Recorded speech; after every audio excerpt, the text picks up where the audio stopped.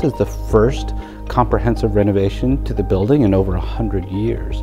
Today, HDS is a really diverse, vibrant community, over 30 different faith traditions, and the building had not yet caught up with its new mission. This beautiful old Gothic building, the only one at Harvard, needed some tender loving care and restoration, and to have students back in person and these beautiful new spaces for them to be in just felt like almost a double miracle, actually. One thing I really found walking through the building when it was being reconstructed was the number of craftspeople we met who were really excited about what they were doing. This was a project like no other they had worked on.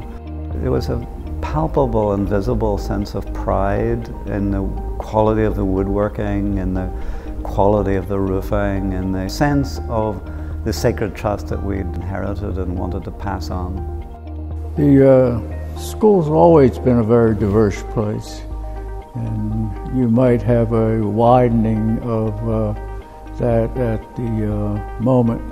You had people from a large number of denominations, traditions.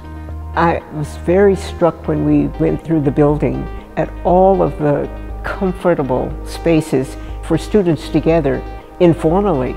Of course, the space that looks out to the outside and sort of brings the outside in is just wonderful. The capacity of the James Room is something like 200 people. And that was one of the big reasons why we did this, actually, is to avoid having to take our party elsewhere when we just didn't have the space to accommodate it. This space is a centralized location. It's enclosed. It really feels like it's our Div school space. It has been the perfect space to just casually encounter my friends and have those meaningful conversations that we've been missing. There's one thing the pandemic has taught us is we need to go out and connect with nature.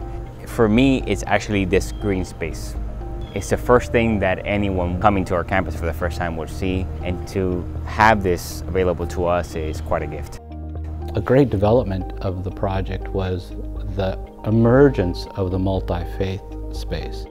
If we are talking about the spiritual life, in any tradition or no tradition, we want abundant light and we want community. We also want to be alone, as we are alone together in our spiritual lives. So we need some solitude and community. And I think this room has the capacity for both.